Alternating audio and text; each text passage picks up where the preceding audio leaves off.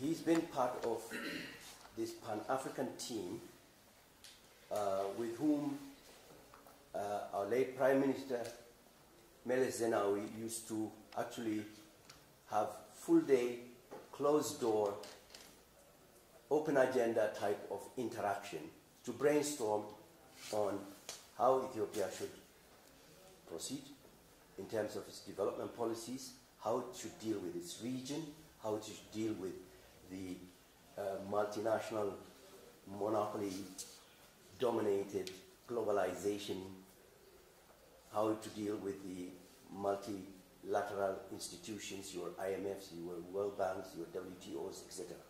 So that engagement is a rare thing.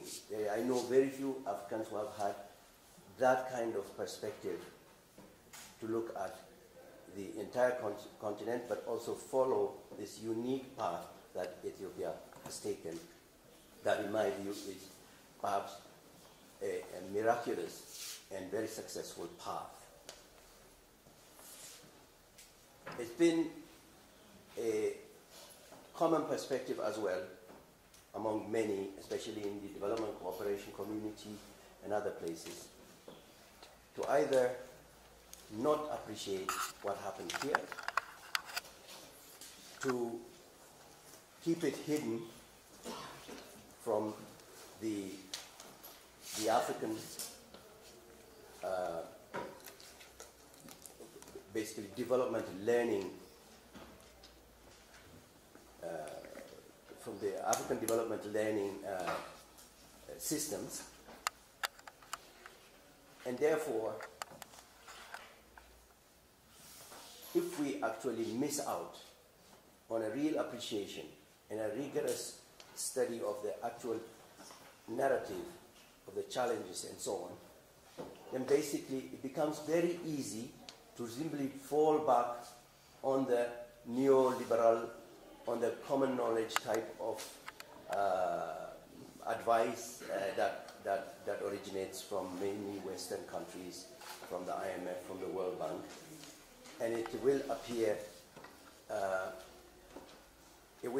like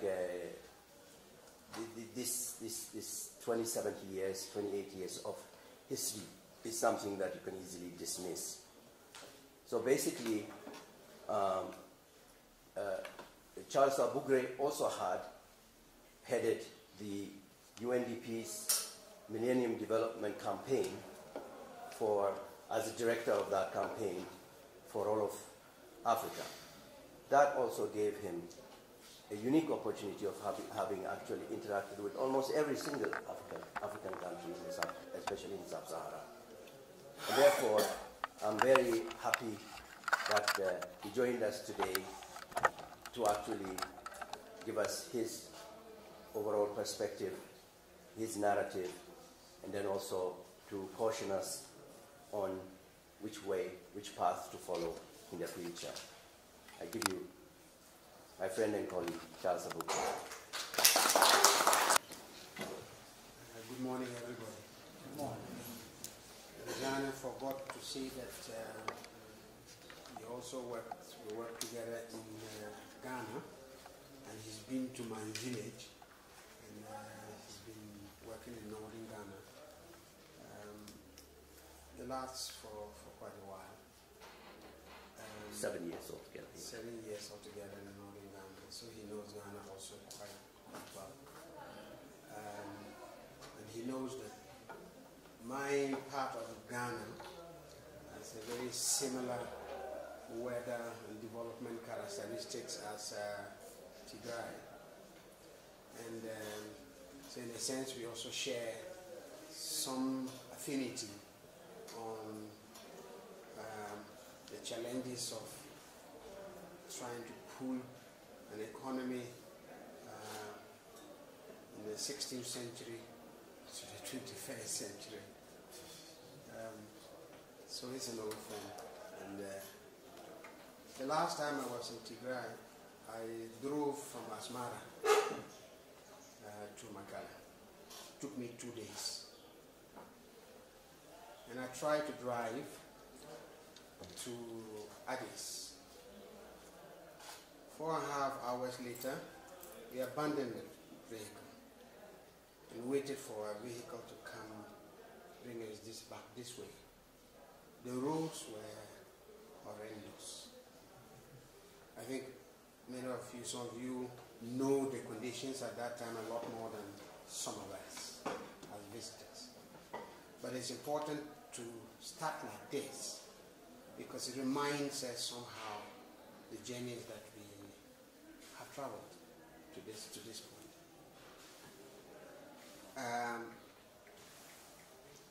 Mizani asked me to kind of touch in a very comparative way the paths that, say, Ghana and other African countries are taking, where those paths have intersected with Ethiopia's development paths, and where we have diverged, and the lessons in it for both sides.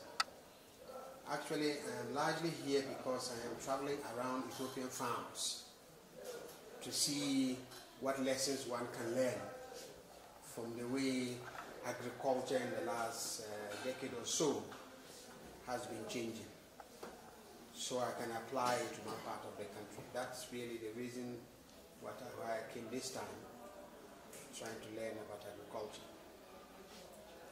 And there are so many comparative lessons. So I would draw on some other countries to make a point, but I'll try and stay in the Ghana-Ethiopia comparators to see whether I can be a little clearer on some of the things I want to say. First, it's difficult to compare Ghana and Ethiopia. Ghana is a very small economy, a very small population at the moment, about 30 million. Ethiopia is now more than 100 million. It's a small size, flatter, much easier to deal with than the topography of Ethiopia. It's more hilly, more complex, more expensive to manage. So a vast country with very difficult topography is a harsh starting point for transformation. We are smaller, but when we go back to the 1960s, this was 1960 or thereabout, was a time where, at least in terms of ideas, aspirations, and dreams, Ghana and Ethiopia converged. You only now know about Ghana either about Kwame Nkrumah or Kofi Annan, and if you are a footballer, then a Samoa Jan. But the 1960s was very interesting. In spite of the differences in sizes and topography, they shared something common. Population density was very, very small. Urbanization rates in Ethiopia in the 1960s was only 11%. Only 11% of Ethiopians in the 1960s live in anything called urban. These are not mega cities, but it's a body defined by law as the minimum numbers of people that can be classified as urban. In 1960, Ghana was slightly better, around 18%. But the population size in Ghana in the 1960s was only 3.5 million.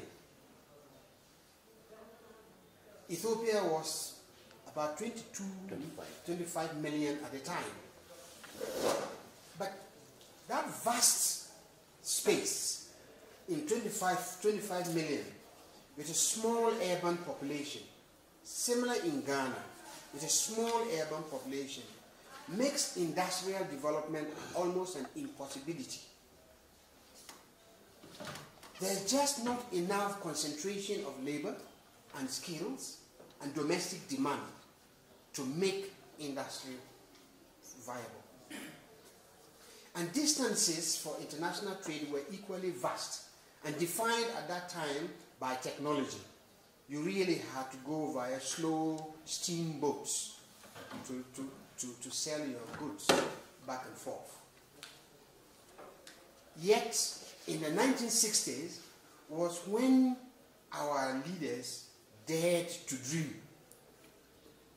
It was like taking a 15th, 16th century economy and trying to pull it into the 20th century at that time, with all the odds stacked against you. At that time, Ghana was slightly higher in terms of the average number of years that a Ghanaian went to school. And at that time it was, actually, average was 6 months. That is, if you divided everybody's schooling by the number of population divided by years, the average Ghanaian went to school for 6 months. At that time, the average Korean had gone to school for 5 years. So if you believe that economic development is really about skills and about knowledge, and our starting points were exceedingly harsh, yet this was a time when the industries that still survive in Ghana today were established. Similar to Ethiopia, the backbone upon which further change happened started in the most difficult times of our histories. That was as far as convergence went. Nkrumah was overthrown, Haile Selassie left, we went into our different paths of turbulence. So in our case, or in both cases, we had military regimes. Following the military regimes, Ethiopia went into conflict. Ghana stayed in the military regimes without an obvious large-scale conflict. But both have their opportunities and challenges. So from the 1980s, Ghana became a star principal, a star pupil of the dominant thinking of economic development at that time, in the 1980s. So from being a star post-independence country that quickly went into crisis after a CIA-inspired coup against Kwame Nkrumah, we became another star pupil, which was the biggest experiment of how an economy ought to be transformed using principles that suggested dismantling the prominent role of the state in the economy.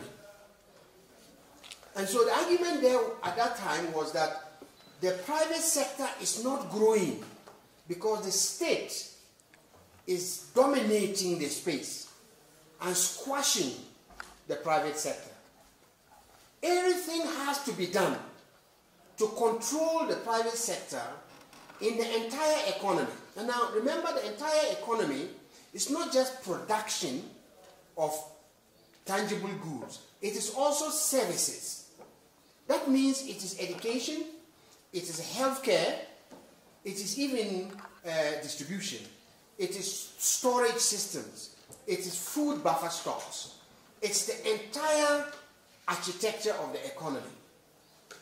So we were one of the countries that went through the most excruciating experiences of what it takes to remove the state almost entirely from the economy.